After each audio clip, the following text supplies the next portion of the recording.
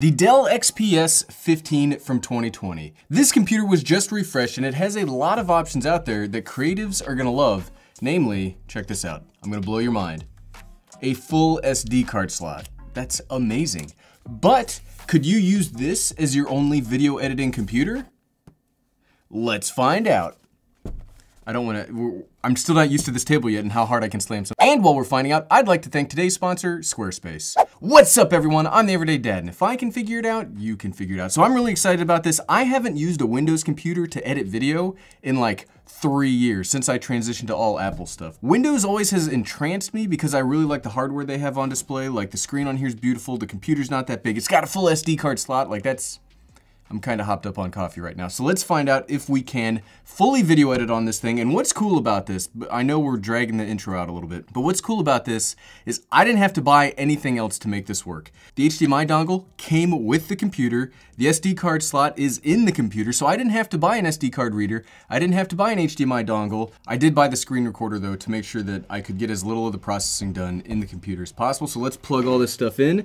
I actually prepared ahead of time, surprise, surprise, not waste anybody's time, because who likes having their time wasted? Certainly not me. We could just do this with this closed. I'm actually gonna do this in dual window mode because I do want to use this trackpad since I'm so used to the Magic Mouse. I'm so used to having a trackpad to do my video editing. We are gonna be using a free program called DaVinci Resolve. I've already moved. What I've done is I took yesterday's unboxing of the XPS 15 and I already imported it, and we're gonna just see, can we edit it? Can we do stuff? Now there are a few things I did ahead of time.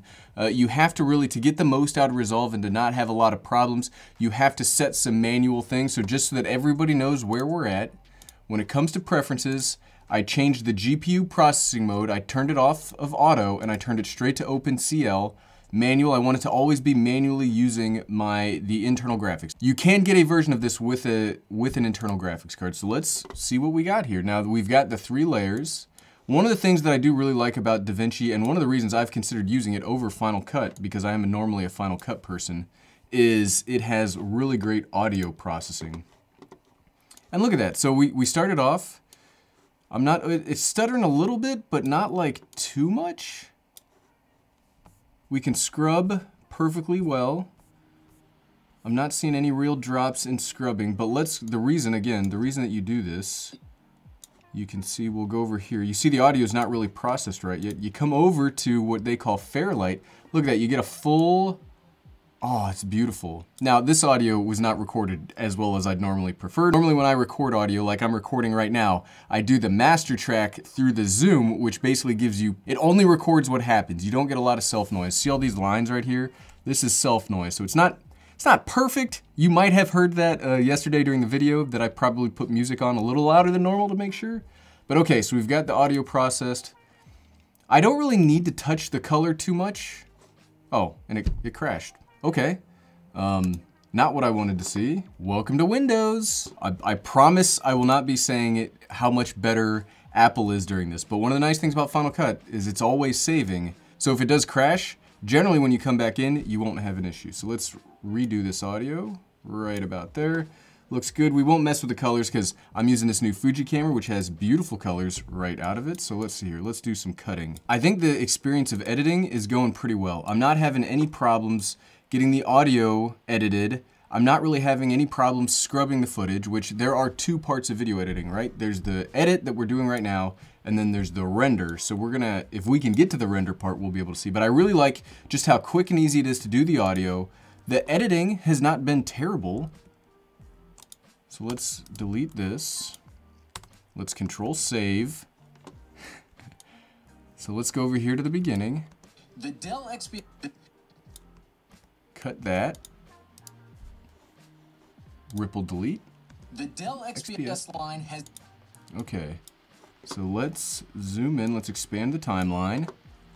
All of this is going pretty well. I've always generally been like iffy about editing on Windows computers just because I'm so used to editing on Final Cut. 15-inch model. What comes in the box? And it's not getting hot though. This thing, if you saw the unboxing video, this thing has heat management. Like there's a gigantic vent on the back. There's 2 gigantic vents on the sides. And it's working pretty. These speakers sound really good too. I'm pretty impressed so far.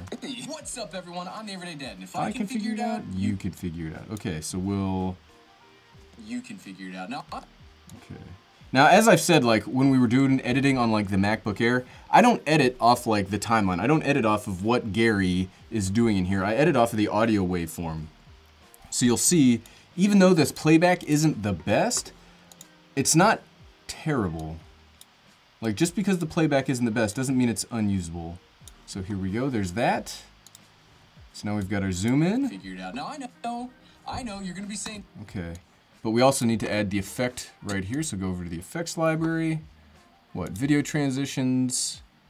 We'll do a push right here. Right about there. Control S.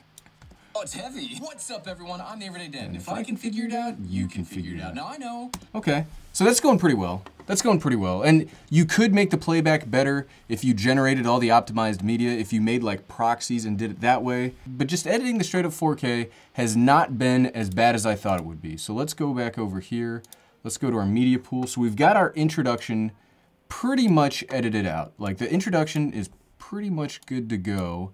We've edited the audio. You can see some very nice waveforms down here in the bottom that will make editing this audio, that'll make editing this video so easy. I'm telling you, if you don't edit by audio yet, you really need to. Let's do title. We add titles. We'll do a lower third. Put it right there. Editing on a Windows computer. Has the world ended? Question mark, question mark, question mark. Maybe, I never thought I'd be editing on a Windows computer. Okay, so how does that then look? Oh, I know, you're gonna be saying to yourself, Everyday Dad, Gary, you're an Apple guy. What's going on with the Windows? Now, I don't know, Gary. I don't know what is going on with the Windows. But that looks pretty good. You can do some, we already transformed a little bit. You can crop, dynamic zoom. That looks pretty good. Go back over to the media pool. Let's add some B-roll now. I like that the audio, even though I've deleted the clip, the audio still stays linked. That's pretty nice. Let's see here, delete this, come back over here. Okay, let's try, oh, there was a stutter in the scrubbing, but I haven't seen any stutters like doing the actual editing. It's not as fast as I'm used to for Final Cut, but it's not like inhibitively. Like it's not so bad that I couldn't use it. Stuff, and I've always wanted to get an XPS. One of the very first videos we made here. Dang, can you see that? There's no slowdown on this one. And this, so these are both 4K files. Man, can you see that? There is no slowdown here. And I've always wanted to get an XPS. One of the very first. It's running at 30 frames per second, which is what I shoot in. That's impressive. Like I find that to be pretty darn impressive. That here on the channel was about okay, now there's a little bit of a slowdown. Was about an Alienware laptop. So that's 2 layers of 4K, and it's still running pretty well. Let's add another layer, but we also need to move back over to Gary doing something over here so we can see if it's really working. Control B, delete, come over here. Was about an Alienware laptop. True story. Let's crack this thing open because I'm pretty excited about this. And I'm not seeing any slowdowns here either. Probably gonna break my mind. That's that's also running at 30 frames per second. Okay, I'm getting more excited as we're making this video. Like, I'm pretty impressed. This is the version, like I said, this doesn't have an internal GPU. This is just the integrated graphics. And I really didn't think this was gonna work that well. So we've seen that you can edit. Can you use this to edit in DaVinci Resolve? Yes, make sure you do a lot of control saves because we've already had 2 crashes. But besides that, I think it's doing pretty well. So what we're gonna do now, like I said, there's 2 parts of video editing. We've seen that the edit can work perfectly fine. So now let's see how fast the render goes. So we've got that clip with 3 layers of 4K. We'll extend this because we also put MacBook through its paces like this.